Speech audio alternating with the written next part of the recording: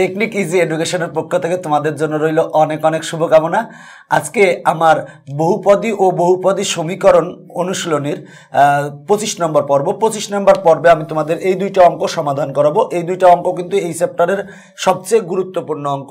তো দেখো বলা আছে, যদি px² + qx + 1 = 0 এবং qx² + px + 1 = 0 সমীকরণ দুটির একটি সাধারণ মূল থাকে, তবে প্রমাণ করো যে p + q + 1 = 0। দেখো মূল কাকে বলে এর আগে আমি অনেকবার বলেছি, তারপরেও বলতেছি যে কোন একটা সমীকরণের অজ্ঞাত চলকের যে মানের জন্য সমীকরণটি সিদ্ধ হয়, তো সেই মানকেই মূল বলা হয়। দেখো যে ব্যাপারটা, এই সমীকরণের যদি এক্স এর মান পাওয়া যায় দুইটা, ওই মান দুইটা যদি আমরা এই সমীকরণের বাম পক্ষে বসিয়ে যদি ডান পক্ষ পাই, তাহলে এক্স এর ওই মানকে মূল বলা হয়। মূল কথা হলো, মূল বলতে আমরা কিন্তু উত্তরও বুঝি, যে অ্যান্সারটা আসলো সেটাও বুঝি।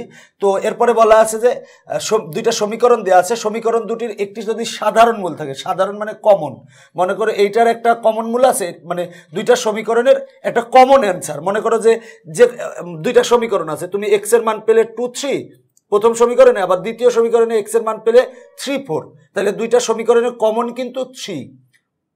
বলা হয়েছে যে দুইটা সমীকরণের যদি একটি কমন উত্তর থাকে বা কমন অ্যান্সার থাকে, তাহলে প্রমাণ করো যে p + q + 1 = 0। মূল কথা হচ্ছে যে বলা আছে দুইটা সমীকরণ দেওয়া আছে, দুইটা সমীকরণের যদি একটি সাধারণ মূল থাকে তবে প্রমাণ করো যে p + q + 1 = 0। তো আমরা এই দুইটা সমীকরণের সাধারণ মূল ধরে নিব। তো ধরি প্রদত্ত সমীকরণ দ্বয়ের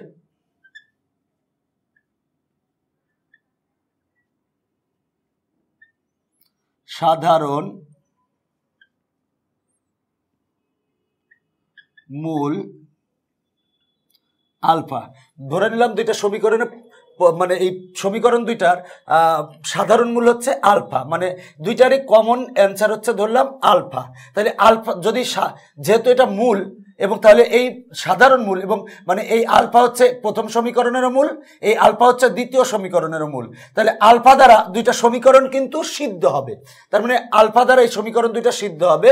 তার মানে অতএব আমরা পাবো কি, দেখো তার মানে দেখো এই আলফা দ্বারা এই সমীকরণটাও সিদ্ধ হবে, এই আলফা দ্বারা এই সমীকরণটাও সিদ্ধ হবে, কারণ এই আলফা হচ্ছে দুইটা সমীকরণেরই মূল, কমন মূল। তাহলে দেখো যেহেতু মূল, সুতরাং এই মূল, যেহেতু একটা সমীকরণের মূল যদি আলফা হয়, তাহলে এই আলফা দ্বারা ওই সমীকরণটা সিদ্ধ হবে। তাহলে এই আলফা দ্বারা এই সমীকরণটাকে সিদ্ধ করব, মানে হচ্ছে px², এখানে এক্স এর স্থলে কিন্তু আমরা আলফা বসাবো, p⁴²। দেখো এক্স এর স্থলে যেহেতু সিদ্ধ হবে, মানে এক্স এর মান কিন্তু আমরা আলফা বসাবো প্রথম সমীকরণে, তাহলে p⁴² + q⁴ + 1 = 0। এটা আমরা 1 নং সমীকরণ দিলাম, এবং আলফা দ্বারা দ্বিতীয় সমীকরণটা সিদ্ধ হবে, তার মানে কিউ এক্স এর স্থলে আমরা আলফা বসাবো, তার মানে α² + p⁴ + 1 = 0। এটা 2 নম্বর সমীকরণ দেব। এখন দেখো যে আমরা দুইটা সমীকরণ পেয়েছি। সহজ কথা, দুইটা সমীকরণ দেওয়া ছিল, বলা ছিল যে দুইটা সমীকরণে যদি সাধারণ মূল থাকে, মানে কমন মূল থাকে, তাহলে p + q + 1 = 0 প্রমাণ করো। তাহলে ধরে নিচ্ছে এই দুইটা সমীকরণের সাধারণ মূল হচ্ছে আলফা, তাহলে আলফা দ্বারা এই দুইটা সমীকরণ কিন্তু সিদ্ধ হবে। তার মানে সিদ্ধ করছি, করে আমরা 1 নং এবং 2 নং সমীকরণ দিয়েছি। এবার এই 1 এবং 2 সমীকরণকে আমরা বজ্রগুণন পদ্ধতিতে সমাধান করব। তো দেখো যে ব্যাপারটা, বজ্রগুণন বা আর গুণন, যদিও আর গুণন পদ্ধতির আরেক নাম হচ্ছে বজ্রগুণন পদ্ধতি, আবার বলতে পারো বজ্রগুণন পদ্ধতির আরেক নাম হচ্ছে আর গুণন পদ্ধতি। দেখো আমার সূত্রটা কি, যদিও তোমরা নবম দশম শ্রেণীতে এই সূত্র দুইটা পড়ে আসছো, যদি দুইটা সমীকরণ দেওয়া থাকে, তাহলে সমীকরণ দ্বয়ের আর গুণন পদ্ধতিতে পাই। আর গুণন পদ্ধতি হচ্ছে, নিয়ম হচ্ছে, যখন আমরা এক্স নিব তখন এটা বাদ, এবার এই b1 এর সাথে c2 গুণ হবে, আর c1 এর সাথে b2 গুণ হবে, এই yও বাদ যাবে। দেখো x যখন নিব তখন এইটার সাথে এইটা গুণ, এইটার সাথে এইটা গুণ, কিন্তু এখানে y আসবে না। এবার যখন y নিয়েছি, তখন কিন্তু যে ব্যাপারটা দেখো সেটা হলো যে আমার গুণ হবে কিন্তু এইটার সাথে এইটা, মানে c1 এর সাথে x এর সহগ গুণ হবে, এই এই দ্বিতীয় সমীকরণের এক্স এর সহগ গুণ হবে এবং এই a1 এর এই এক্স এর সহগ মানে a1 এর সাথে এই c2 গুণ হবে। মূল কথা হলো যখন এইটা নিব তখন এইটার সাথে এটা গুণ বিয়োগ এইটার সাথে এটা গুণ, যখন 1 নিব কনস্ট্যান্ট নিব তখন এইটার সাথে এটা গুণ বিয়োগ এইটার সাথে এটা গুণ, কিন্তু এখানে xy এর সহগ নিব মানে xy আসবে না। তাহলে আমরা আর গুণন পদ্ধতিতে পাই, আর গুণন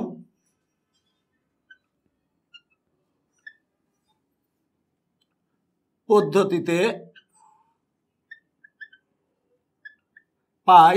দেখো আর গুণন পদ্ধতিতে কি পাই, এখানে কিন্তু দেখো যে ব্যাপারটা আমার এখানে এক্স ছিল, এক্স এর স্থলে আলফা স্কয়ার আছে, ওয়াই এর স্থলে আছে আমার আলফা আর কনস্ট্যান্ট হচ্ছে এইটা।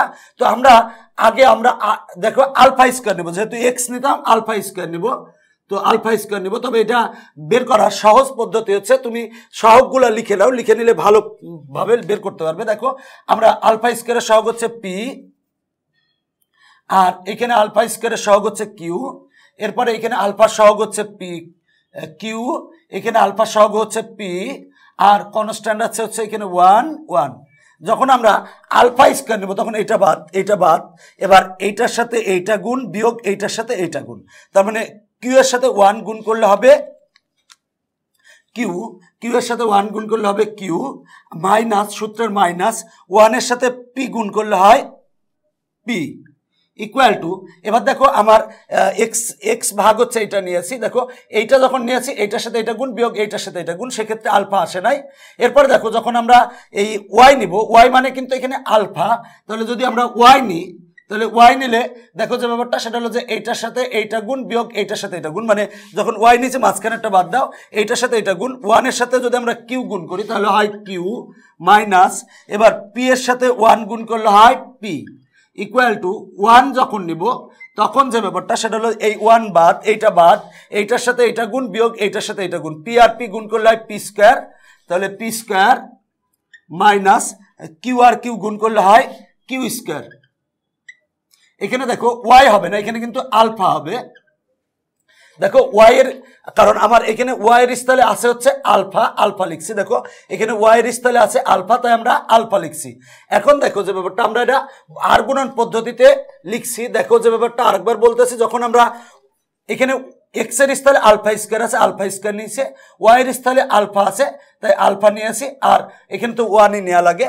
এবার দেখো আমরা এখানে আলফা স্কয়ার আর আলফা বাদ দিয়ে এগুলো লিখছি, যখন আমরা আলফা স্কয়ার নিয়েছি এটা বাদ, এটার সাথে এটা গুণ বিয়োগ এটার সাথে এটা গুণ, যখন আমরা আলফা নিয়েছি তখন এইটা বাদ, এবার দেখো যে ব্যাপারটা এটার সাথে এটা গুণ বিয়োগ এটার সাথে এইটা গুণ, যখন 1 নিয়েছি তখন এইটা বাদ, এইটার সাথে এটা গুণ বিয়োগ এইটার সাথে এইটা গুণ। এখন আমরা ক্যালকুলেশন করব, ক্যালকুলেশন করার জন্য যে ব্যাপারটা সেটা হলো যে বা আমরা লিখতে পারি বা এখানে দেখো আলফা স্কয়ার, আর এখানে আমরা যদি মাইনাস কমন নিই, মাইনাস কমন নিলে হবে হচ্ছে দেখো যে ব্যাপারটা P minus Q equal to alpha, আমরা যদি এখানে মাইনাস কমন নিই তাহলে হবে P minus Q equal to 1। এবার দেখো এখানে এ স্কয়ার মাইনাস বি স্কয়ারের সূত্র, তার মানে P plus Q into P minus Q. এখন আমার উভয় পক্ষ থেকে দেখো পি মাইনাস কিউ আমরা কিন্তু বাদ দিতে পারি, যদি বাদ দিই তাহলে আমরা পাই কি, দেখো বা আলফা স্কয়ার ভাগ মাইনাস 1 ইকুয়াল টু আলফা ভাগ মাইনাস 1 ইকুয়াল টু 1 ভাগ দেখো থাকে হচ্ছে পি প্লাস কিউ। এখন আমার দেখো আমরা এইটা সমান এইটা লিখতে পারি, আবার এইটা সমান এইটা লিখতে পারি, মানে দেখো এইটা সমান এইটা, সুতরাং আমরা এইটা সমান এইটা লিখবো, তাহলে লিখবো অতএব আলফা স্কয়ার ভাগ মাইনাস 1 ইকুয়াল টু আলফা ভাগ মাইনাস 1। দেখো মাইনাস আর মাইনাস বাদ যায় এবং উভয় পক্ষ থেকে যদি আলফা বাদ দিই তাহলে অতএব আলফা ইকুয়াল টু আমরা পাই হচ্ছে 1। দেখো আমরা আলফা ইকুয়াল টু 1 পেয়েছি, এইটা সমান এইটা নিয়ে, এবার এইটা সমান এইটা নিব, দেখো যে ব্যাপারটা সেটা হলো আলফা ভাগ মাইনাস 1 ইকুয়াল টু 1 ভাগ পি প্লাস কিউ। এখন আলফার মান আমরা যদি 1 বসাই দিই, 1 বসাই দিলে আমরা কি পাই, দেখো যে ব্যাপারটা সেটা হলো বা আলফার মান যদি আমরা 1 বসাই দিই তাহলে দেখো যে ব্যাপারটা সেটা হলো যে 1 ভাগ মাইনাস 1 ইকুয়াল টু 1 ভাগ পি প্লাস কিউ। এখন আমরা যদি আর গুণন করি, আর গুণন করলেই কিন্তু আমার কাঙ্ক্ষিত প্রমাণ চলে আসবে। দেখো আর গুণন করলেই কিন্তু এটার সাথে গুণ করলে হয় P plus Q equal to -1 হবে। অতএব আমরা পাই P plus Q plus 1 equal to 0। দেখো এইটাই প্রমাণ করতে বলেছিল, আমরা লিখতে পারি প্রমাণিত। দেখো আমার প্রমাণ করানো শেষ। দেখো যে ব্যাপারটা সেটা হলো যে অঙ্কটা অনেক গুরুত্বপূর্ণ অঙ্ক এবং এই টাইপের অনেকগুলো অঙ্ক আছে। তুমি যদি এই অঙ্কটা পারো আরো কয়েকটা অঙ্কও পারবে। দেখো দুইটা সমীকরণ দেওয়া ছিল, বলা ছিল দুইটা সমীকরণের যদি একটি সাধারণ মূল থাকে মানে কমন মূল থাকে তাহলে বলা আছে যে P plus Q plus 1 equal to 0 প্রমাণ করো। তাহলে দেখো যে ব্যাপারটা দুইটা সমীকরণ দেওয়া ছিল, ধরে নিচ্ছে এই দুইটা সমীকরণের সাধারণ মূল হচ্ছে আলফা। তাহলে আলফা দ্বারা এই দুইটা সমীকরণ কিন্তু সিদ্ধ হবে, কারণ মূল দেখো এই মূল হচ্ছে কমন মূল, মানে আলফা হচ্ছে এই সমীকরণের মূল, এই আলফা হচ্ছে আবার এই সমীকরণেরও মূল। যেহেতু মূল সুতরাং এই আলফা দ্বারা এই দুইটা সমীকরণ সিদ্ধ হবে। সিদ্ধ হবে মানে এক্স এর স্থলে আমরা আলফা বসিয়েছি, বসিয়ে 1 নং, আবার এই দ্বিতীয় সমীকরণে এক্স এর স্থলে আলফা বসিয়েছি, বসিয়ে 2 নং লিখেছি। এখন এই 1 এবং 2 নং সমীকরণ আর গুণন পদ্ধতিতে পাই, মানে আর গুণন পদ্ধতিতে আমরা সমাধান করব, সমাধান করে ক্যালকুলেশন করব। তো সমাধান করার জন্য দেখো এখানে এক্স এর স্থলে আছে আলফা স্কয়ার। আমরা 9-10 যে সূত্রটা শিখেছিলাম সেখানে কিন্তু এক্স ছিল, কিন্তু এখানে আছে আলফা স্কয়ার। তাহলে আলফা স্কয়ার যদি আমরা আলফা স্কয়ার নিই তাহলে দেখো যে ব্যাপারটা এটা বাদ। তো আমরা নিয়ম হচ্ছে যদি আলফা স্কয়ার নিয়ে এটা বাদ, এটার সাথে এটা গুণ, বিয়োগ এটার সাথে এটা গুণ। যখন আলফা নিব তখন এটা বাদ, এটার সাথে এটা গুণ, বিয়োগ এটার সাথে এটা গুণ। যখন 1 নিব তখন এইটা বাদ, এইটার সাথে এটা গুণ, বিয়োগ এইটার সাথে এইটা গুণ করে আমরা এইটা পেয়েছি। এরপরে দেখো এখানে মাইনাস কমন, এইখানে মাইনাস কমন, এখানে এ স্কয়ার মাইনাস বি স্কয়ারের সূত্র। এবার উভয় পক্ষ থেকে দেখো আমরা মানে প্রতিটার থেকে আমরা পি মাইনাস কিউ বাদ দিতে পারি, পি মাইনাস কিউ বাদ দিতে পারি, থাকে এইটা। এবার এইটা ইকুয়াল টু আমরা এইটা লিখেছি। দেখো এইটা ইকুয়াল টু যদি আমরা এইটা লিখি, লিখার পরে আমরা উভয় পক্ষ থেকে 1 মাইনাস মাইনাস বাদ দিতে পারি, আলফা আলফা বাদ দিতে পারি, তার মানে আলফার মান পাই 1।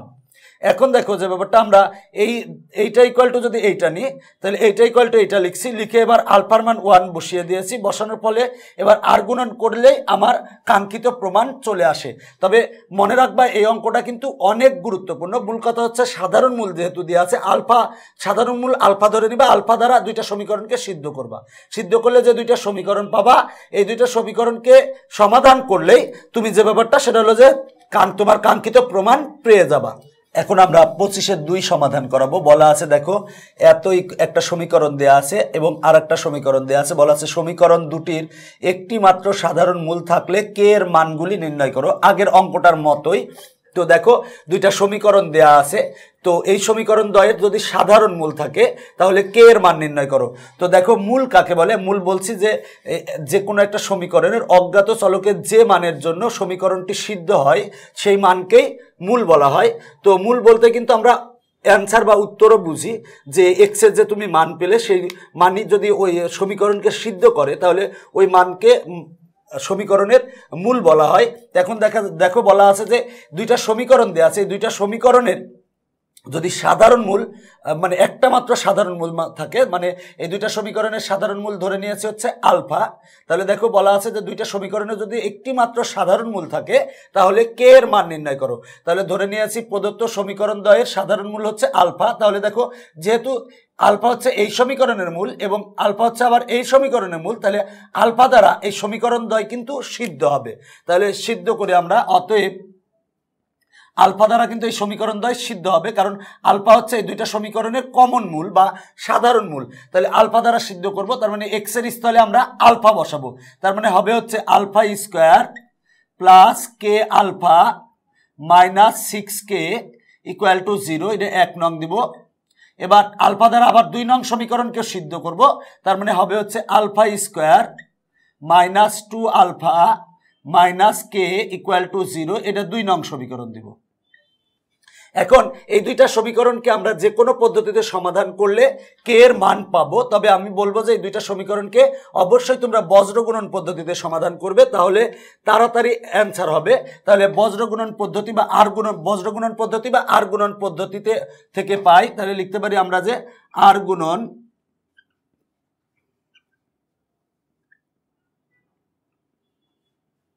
পদ্ধতিতে পাই দেখো আর গুণন পদ্ধতিতে পাই, এখানে কিন্তু এক্স এর স্থলে আছে হচ্ছে আলফা স্কোয়ার, তাহলে আমরা লিখব আলফা স্কোয়ার। আর দেখো যে ব্যাপারটা ওয়াই এর স্থলে আছে কিন্তু আলফা, আমরা যে সূত্র জানি, তোমরা 9 10-এ যে আর গুণন পদ্ধতিতে সমাধান করেছো অঙ্ক, সেখানে আমরা জানি যে এখানে এক্স থাকতো এবং এখানে ওয়াই থাকতো। এক্স এর স্থলে আছে আলফা স্কোয়ার আর ওয়াই এর স্থলে আছে হচ্ছে আলফা ইকুয়াল টু আমরা 1 নিব। দেখো এইটা নিব। এরপরে দেখো যে ব্যাপারটা আমরা হরে কি লিখবো, আমরা এটা লেখার ক্ষেত্রে আমি সহজ পদ্ধতি আগেই বলেছি, সেটা হলো যে তোমরা এর সহগগুলো লিখে নিবা। তাহলে আলফা স্কোয়ারের সহগ হচ্ছে 1, এই দ্বিতীয় সমীকরণে আলফা স্কোয়ারের সহগ হচ্ছে 1, এখানে আলফার সহগ হচ্ছে কে, এখানে আলফার সহগ হচ্ছে -2, এখানে হচ্ছে কনস্ট্যান্ট আছে হচ্ছে -6k আর -k। যখন আলফা স্কোয়ার নিব তখন আলফা স্কোয়ার বাদ, মানে এইটা বাদ, এইটার সাথে এইটা গুণ, বিয়োগ এইটার সাথে এইটা গুণ, কে আর কে গুণ করলে হয় -k স্কোয়ার, এবার সূত্রের মাইনাস, এবার এইটার সাথে এইটা গুণ, তাহলে মাইনাসে মাইনাসে প্লাস হয়, তাহলে হয় 12k। এবার যখন আমরা আলফা নিব তখন এইটা বাদ, মানে এইটা বাদ যাবে, বাদ যাওয়ার পরে হবে গুণ এইটার সাথে এইটা, বিয়োগ এইটার সাথে এইটা গুণ, তার মানে এইটার সাথে যদি 1 গুণ করি, -6k এর সাথে 1 গুণ করলে হয় -6k। আর দেখো যে ব্যাপারটা এবার এইটার সাথে এইটা গুণ, যদি আমরা এইটার সাথে 1 এর সাথে -k গুণ করি তাহলে হয় -k। দেখো যে ব্যাপারটা আমার সূত্রের এখানে মাইনাস, কিন্তু এখানে মাইনাসে মাইনাসে হবে প্লাস, কারণ দেখো এটা সূত্রের মাইনাস, এবার এটার সাথে এটা গুণ করলে -k হয়, তাহলে মাইনাসে মাইনাসে প্লাস হয়। যখন 1 নিব তখন আমার এইটা বাদ যাবে, তাহলে এইটা বাদ যাবে, তার মানে এইটার সাথে এইটা গুণ, বিয়োগ এইটার সাথে এটা গুণ, 1 এর সাথে -2 গুণ করলে হয় -2, সূত্রের হচ্ছে মাইনাস, এবার এইটার সাথে এটা গুণ করলে কে এর সাথে 1 গুণ করলে হয় কে। আমরা এখন ক্যালকুলেশন করব, ক্যালকুলেশন করলে কি পাই দেখো, বা আলফা স্কোয়ার ভাগ, এখানে যদি মাইনাস কমন নেই, এখানে যদি মাইনাস কমন নেই, এখানে যদি মাইনাস কমন নেই, সবগুলা মাইনাস, মানে এইখান থেকে মাইনাস, এখান থেকে মাইনাস, এখান থেকে মাইনাস আমরা বাদ দিতে পারি, একবারে লিখতেছি। তার মানে হয় হচ্ছে এখানে কে স্কোয়ার প্লাস 12k, আর এখানে মাইনাস কমন নিলে 6k থাকে হচ্ছে, মাইনাস কমন নিলে হয় 6k -k, তার মানে হয় হচ্ছে 5k ইকুয়াল টু আলফা ভাগ 5k, সরি 5k থাকে ইকুয়াল টু 1 ভাগ, এখানে মাইনাস কমন নিলে k+2 হয়। মূল কথা আমরা এইটাতে মাইনাস কমন নিয়েছি এবং মাইনাস আমরা বাদ দিয়ে দিয়েছি, এবং এইখানে আমরা একটু যোগ বিয়োগ করে দিয়েছি। এখন আমরা এই প্রথম এবং দ্বিতীয় অনুপাত নিব, তার মানে এইটা ইকুয়াল টু এইটা লিখব। তাহলে লিখতে পারি আমরা অতএব আলফা স্কোয়ার ভাগ কে square plus 12k equal to আমরা লিখতে পারি আলফা ভাগ 5k। এখন দেখো আমার উভয় পক্ষ থেকে আমরা আলফা আলফা বাদ দিতে পারি, তাহলে এখানে 1 হবে, আলফা আলফা বাদ দিলে আর এখানে আলফা হবে, এবং এটা হরে আছে, আমরা যদি বজ্র গুণন করি তাহলে দেখো যে ব্যাপারটা এইটার সাথে 1 গুণ করলে এইটা হবে, মানে আমরা একবারে লিখতে পারি অতএব আলফা ইকুয়াল টু আমরা পাবো হচ্ছে কে স্কোয়ার প্লাস 12k ভাগ পাবো হচ্ছে 5k। দেখো আমরা যে কাজটা করেছি সেটা হলো যে আলফা আলফা বাদ দিয়েছি, বাদ দিলে এখানে আলফা থাকে, আর এইটা আমরা এইটা 1 এর সাথে গুণ করলে এইটা হয়, তার মানে এইটা ভাগ এইটা হয়। মূল কথা আলফা বাদ দিয়েছে এবং আর গুণন করে দিয়েছি, এইটার সাথে গুণ করেছি, এইটার সাথে গুণ করেছি, এখানে কিন্তু আলফা ছিল, আলফা ইকুয়াল টু হয়, তার মানে এইটা ভাগ এই 5k হয়। এখন দেখো এইটা আমরা পেয়েছি। এরপরে দেখো আমরা দ্বিতীয় এবং তৃতীয় অনুপাত নিব, এবং আমরা যদি দ্বিতীয় এবং তৃতীয় অনুপাত নিই তাহলে হয় হচ্ছে আলফা ভাগ 5k ইকুয়াল টু 1 ভাগ k+2। আমরা এইটা যদি 1 এর সাথে গুণ দিই তাহলে আমরা পাই হচ্ছে বা আলফা ইকুয়াল টু 5k ভাগ k+2 পাই, তার মানে k+2 পাই। দেখো আলফা ইকুয়াল টু আমরা এইটা পেয়েছি, আবার আলফা ইকুয়াল টু আমরা এইটা পেয়েছি। আমরা যদি এইটারে 3 নং সমীকরণ দিই আর এইটারে যদি 4 নং সমীকরণ দিই তাহলে দেখো এই আলফা আর আলফা বাদ যায়, তার মানে আমরা এইটা ইকুয়াল টু এইটা লিখতে পারি। তাহলে লিখতে পারি 3 ও 4 নং সমীকরণ হতে পাই 3 ও 4 নং হতে পাই দেখো 3 ও 4 নং হতে কি পাই আমরা এইটাই, দেখো আলফার আলফা বাদ যায়, তার মানে এইটা ইকুয়াল টু এইটা লিখবো, মানে আসে হচ্ছে আমার কে স্কোয়ার প্লাস 12k ভাগ হচ্ছে 5k ইকুয়াল টু আমরা পাই হচ্ছে 5k ভাগ হচ্ছে k প্লাস 2। এবার আমরা যদি আর গুণন করি, গুণ করলে হবে এইটার সাথে এইটা গুণ, একবার আমরা যদি গুণ করে দিই তাহলে k cube plus 2k square plus 12k square plus 24k। দেখো আর ইকুয়াল টু হবে এটার সাথে এটা গুণ করলে হয় 25k স্কোয়ার, যদি পক্ষান্তর করি তাহলে হবে minus 25k square equal to 0। এবার আমরা একটু ক্যালকুলেশন করব, মানে যোগ বিয়োগ করব। সেক্ষেত্রে দেখো কে কিউব, দেখো যে ব্যাপারটা সেটা হলো 2k square plus 12k square, তার হবে হচ্ছে 14k square minus 25k square, তার মানে আসে হচ্ছে মাইনাস 11k স্কোয়ার, আর প্লাস থাকে হচ্ছে 24k ইকুয়াল টু 0। আমরা এখানে কমন নিতে পারি হচ্ছে কে যদি আমরা কমন নিই তাহলে হয় কে square minus 11k plus 24 equal to 0, বা আমরা কে এটারে যদি মিডিল টার্ম করি করে একবারে আমি লিখে দিলাম, পাবো হচ্ছে কে minus 3 into k minus 8 equal to 0 পাবো, এইটা পাবো। দেখো যে ব্যাপারটা সেটা হলো যদি আমরা এটা মিডিল টার্ম করি তাহলে কে মাইনাস 3 ইন্টু কে মাইনাস 8 পাবো, আমি একবারে লিখেছি। তাহলে আমরা অতএব কে এর মান কত পাচ্ছি, দেখো কে এর মান 0 পাই, একবার 3 পাই আর একটা 8 পাই, তাহলে কে ইকুয়াল টু 0, 3 আর 8, এইটাই হচ্ছে আমার অ্যান্সার। কে এর মান বের করতে বলেছিল, দেখো আমরা কে এর মান বের করেছি, আমার কে এর মান বের হয়ে গেছে। তো এইটা আমি প্রয়োজনে লিখেছিলাম, এইটা তোমাদের পরীক্ষায় লেখা লাগবে না, তোমাদের যাতে তোমরা সহজে পারো এই জন্য লিখেছিলাম। দেখো যে ব্যাপারটা সেটা হলো দুইটা সমীকরণ দেওয়া আছে, বলা আছে দুইটা সমীকরণে যদি একটি মাত্র সাধারণ মূল থাকে, সাধারণ মূল মানে কমন মূল থাকে, তাহলে কে এর মানগুলো নির্ণয় করো। তো আমরা দুইটা সমীকরণের আমরা সাধারণ মূল ধরে নিয়েছি আলফা, তাহলে আলফা দ্বারা এই দুইটা সমীকরণ কিন্তু সিদ্ধ হবে, কারণ আমরা মূলের সংজ্ঞা অনুসারেই জানি যে মানে আলফা মানে যে মূলটা হবে মূল দ্বারা এই সমীকরণ দুইটা সিদ্ধ হবে। তো আমরা এক্স এর স্থলে আলফা বসিয়েছি, প্রথম সমীকরণে বসিয়ে 1 নং দিয়েছি, এবং আবার এক্স এর স্থলে আমরা আলফা বসিয়েছি, বসিয়ে 2 নং দিয়েছি। এবার 1 ও 2 নং সমীকরণকে আমরা আর গুণন পদ্ধতি প্রয়োগ করছি। দেখো এখানে এই দুইটা সমীকরণকে যে কোনো পদ্ধতিতে তুমি সমাধান করতে পারো, সেক্ষেত্রে আর গুণন পদ্ধতিতে সমাধান করলে সবচেয়ে ভালো হবে। তো দেখো যে ব্যাপারটা আর গুণন পদ্ধতির নিয়ম হচ্ছে তোমরা যে 9-10 আর গুণন পদ্ধতি শিখেছিলে, সেখানে কিন্তু এখানে আলফা স্কয়ার স্থলে ছিল হচ্ছে এক্স স্কয়ার, আর সরি এক্স ছিল, আর এখানে ছিল কিন্তু ওয়াই। তার মানে এক্স এর স্থলে আছে আলফা স্কয়ার, ওয়াই এর স্থলে আছে হচ্ছে আলফা, আর এখানে আমরা তো 1 নিব। তো দেখো এরপরে দেখো আমরা এইটা সহগগুলো লিখে নিব, লিখার পরে আমরা যখন আলফা স্কয়ার নিব তখন এটা বাদ, এটার সাথে এটা গুণ, বিয়োগ এটার সাথে এটা গুণ। যখন আলফা নিব তখন এইটা বাদ, এটার সাথে এটা গুণ, বিয়োগ এটার সাথে এটা গুণ। যখন 1 নিব তখন এইটা বাদ, এটার সাথে এটা গুণ, বিয়োগ এটার সাথে এটা গুণ, এইটা পাই। এরপরে আমরা মাইনাস কমন নিয়েছি, কমন নিয়ে উভয় প্রত্যেক জায়গা থেকে আমরা মাইনাস বাদ দিয়ে দিয়েছি, দিলে আমরা এইটা পাই। এখন আমরা এইটা ইকুয়াল টু এইটা লিখবো।